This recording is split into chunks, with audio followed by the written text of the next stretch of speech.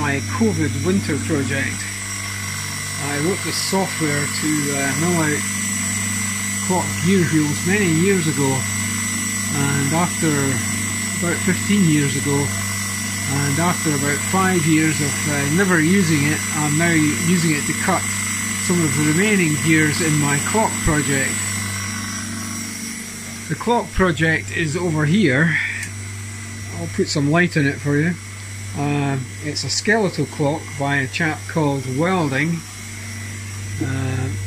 Here is some of the gear designs, and I'm cutting the gears using some software that I wrote as an engineer many years ago before I retired. Here's the gear cleaned up out of the milling machine.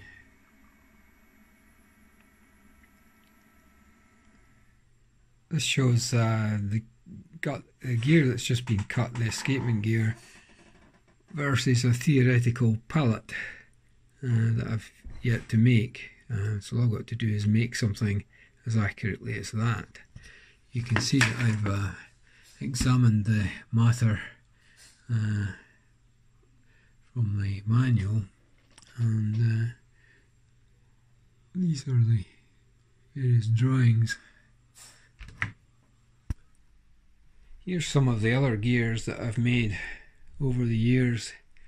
This one at the back here is a 273rd tooth gear. It's a non-integer gear.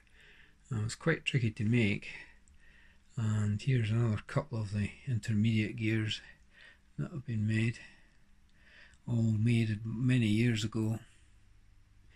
Here's some of the failures over the years. This is why I stopped the clock project. When it goes wrong, it goes badly wrong. Something to do with the software, I think.